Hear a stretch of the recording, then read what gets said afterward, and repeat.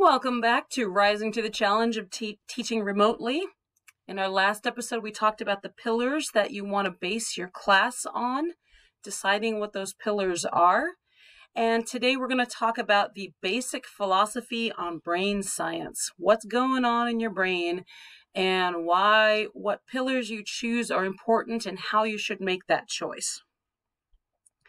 So first thing, I think we all know that anyone who sits in front of a screen, especially teenagers and kids in front of a screen, they're going to turn into zombies.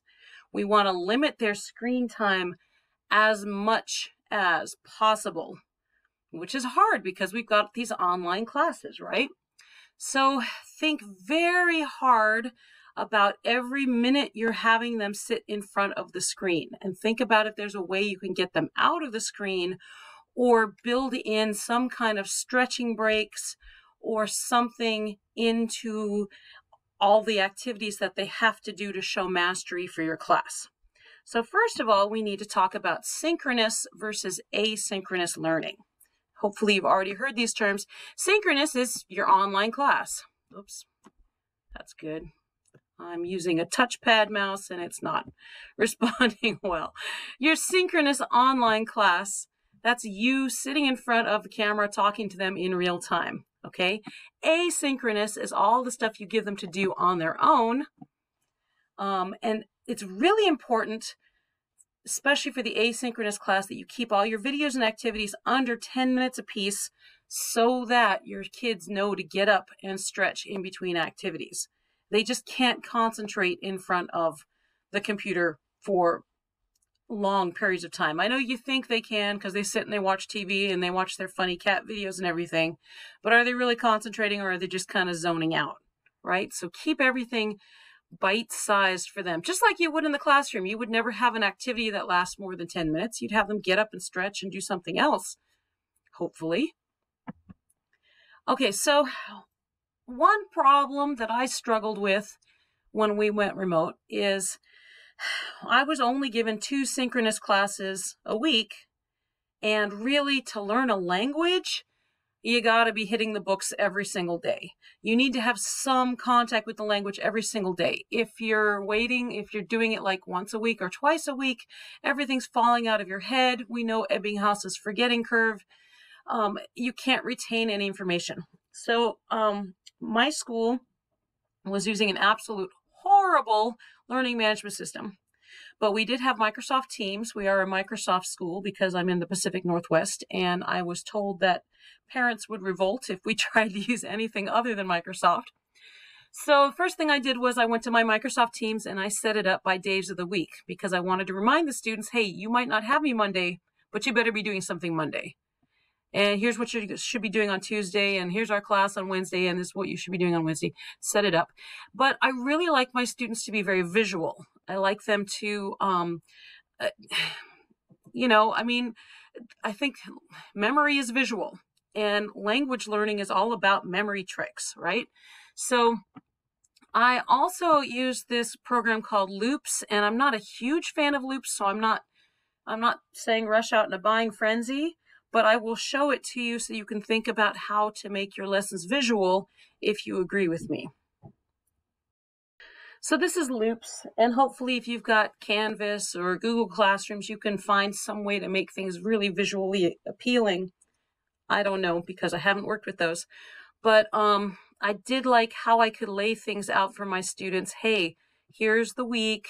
Each one of these is a day, and they click on it, they zoom in. Oh, here, tells them do their Duolingo today, okay? Here's your Quizlet for today, work on this. Takes you right to it, that link. Here's your Peak Save for today, takes you right to it. And then your song, remember I talked about my pillars that I had decided on? All right there. And then any notes I had to give to the kids. And then the next day, they'd go to the next day and they'd say, oh, here's how you log into our class. Here's a short little video that I want you to watch asynchronously. And since this was like a review week, I said you could watch this if you wanted. I'm very big into the Zips mystery. So that students know why it's important to memorize high frequency words. And again, Duolingo, the same Quizlet because I needed that repetition, the same Peak-Say all week long because I needed that repetition. And then I would read them a little story. And this class was working on Tauntaun. And then I'd give them a project that they'd work on for the week. And in this case, it was Pixton, and I'll talk about Pixton a little bit later in this video. But I kept every activity very short, and I also told the students how long they should be spending on each activity so they could plan accordingly. But I definitely encouraged them to get up and stretch in between each thing.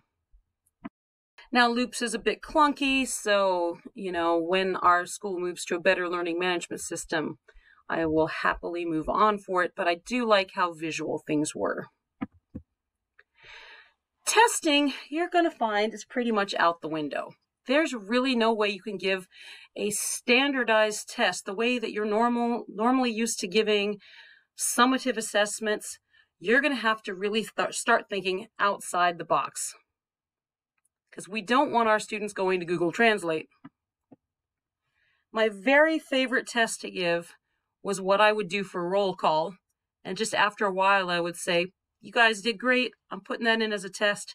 I will talk about that more in video number 3 because I'm struggling to make my videos 10 minutes long or less so that I can show to you how much nicer it is to have short videos. I don't know, I'm struggling, but so I said, I showed you that I had a project for the week, and that project for the week was my test for the week, okay? One of the things I did, I used Pixton, which is a storyboard program. Hey, I just gave a webinar for Pixton, so I have an entire video. Check that out, and you can see how Pixton is used. And then some project during the week, it could have been Pixton. Sometimes it was a recipe. My colleague and I both showed our students how to make tortillas, or I showed my French students how to make crepes, or I showed my Japanese students how to make omelette rice. So the students had to follow a recipe and then create the recipe and eat it and take a picture of it, you know, send that to me. And then I would say, hey, you understood the recipe, obviously, so that was good. Some kind of creative writing. Creative writing is always fun. Give them something goofy to write about. Following directions to build something or draw something. I'll show you that on the next slide, all that kind of stuff I did. And an oral exam like my roll call, which I'll talk about in the next video. Ideas for projects you could do with your students. Well, I gave my students, I sent them home. The buses were delivering materials for us, and I sent them home some Japanese grid paper, and I told them to make themselves some crossword puzzles.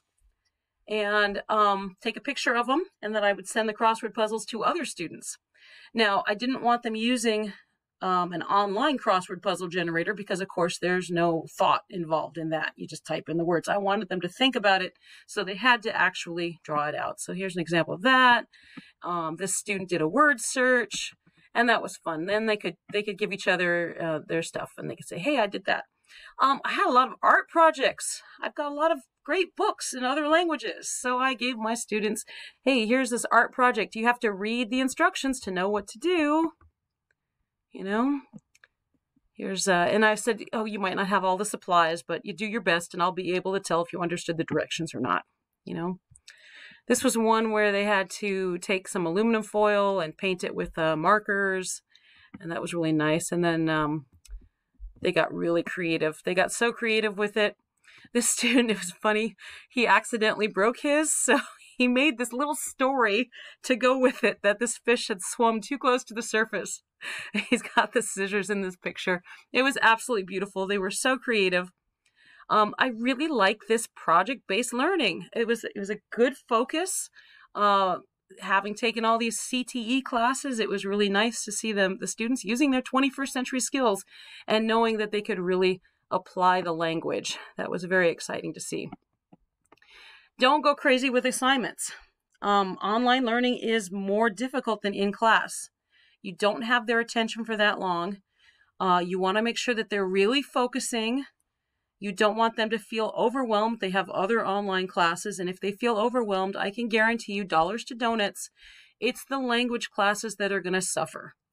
they'll put their effort into math, they'll put their effort into English, and they will ignore world language classes because of the idea that it's not going to serve them as well. So don't go crazy with assignments. Make sure what you're assigning has meaning and purpose and is relevant to the students. The last part of brain science I want to talk about, I'm at my 10-minute mark. I'm going to go to 11 minutes.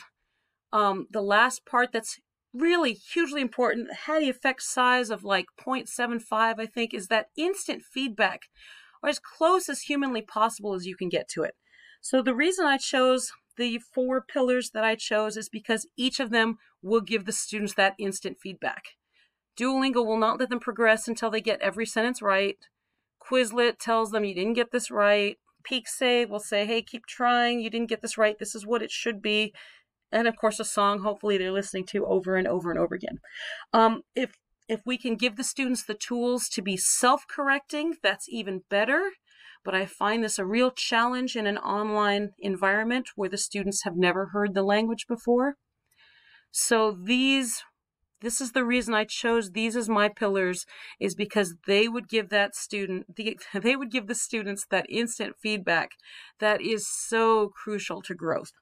So in our next episode, we're going to talk about games. I'm all about games, and I think the students are far more engaged with games than they are with boring worksheets to fill out. So next episode, ideas for games. See you then.